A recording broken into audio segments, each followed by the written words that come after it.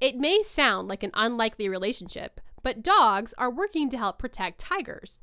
Trained dogs are now assisting tiger researchers to determine how many Amur tigers live in areas of eastern Russia simply by studying tiger excrement, or scat. We use two kinds of dogs. We use the scent matching dogs, which we use to identify individuals from scent and scats.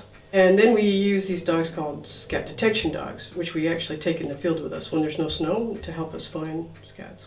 There are certain qualities to look for when determining which dogs would be successful at either scent matching or scat detection. Breed is one factor. German Shepherds, for example, can be a good fit, but there are several other important characteristics too, especially for scat detection. We pick a dog that really wants to play with an object, and then we use that object to train them to find the scats. So the dogs go in the field with us are not actually tracking the animal.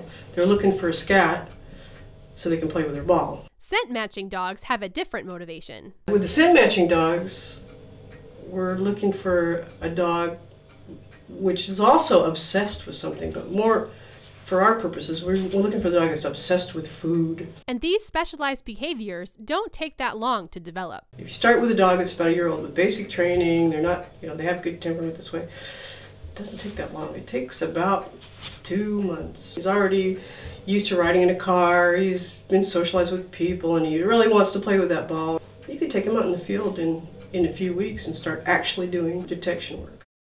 Scientists then use this information the dogs help them find to help determine the number of tigers in the area, as well as the identification of specific tigers.